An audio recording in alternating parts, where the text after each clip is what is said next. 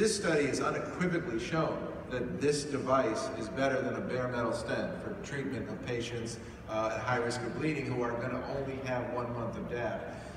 Sigmund, the real question is going to be for such patients, who are those patients who should only get 1 month of DAP? And if they might be able to tolerate longer than 1 month of DAP, where does this device fit in compared to other best-in-class drug-eluting stents compared to 1 month, 3 months, 6 months, or 12 months of DAP? We obviously don't have a randomized trial to answer that question, but we have to make treatment decisions, for our patients. Yes, Greg, well, we always have to differentiate what do we treat. Do we treat the stent or do we treat the patient? If we treat the stent, we do this for preventing stent thrombosis, then of course shorter depth is better. But if you say, I want to treat the patient, you go for longer depth. Well, these patients with a high bleeding risk, they have no option. You have to shorten the depth duration. And to me, this is a milestone study because the Urban and the co-investigators really had the guts to write 1 month of depth for a drug-eluting or drug-coating stent into the protocol.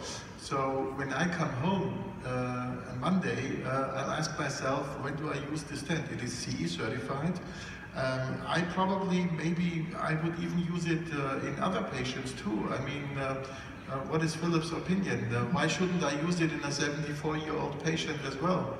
And a 60-year-old patient? I mean, if I can have 1 month of depth, why shouldn't we do this? So let me modify that question. So Phil, do you believe that this drug-eluting stent without any polymer coating is as effective as other best-in-class drug-eluting stents, such that it might be, even though again you haven't gone head-to-head, a routine workhorse day-to-day DES? Yeah.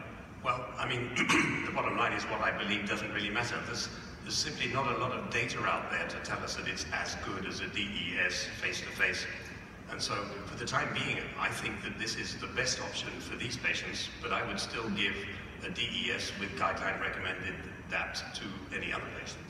Yeah. Well, look, this was an extraordinary study. I want to congratulate you and the Leaders Free investigators, and thank you for presenting this today.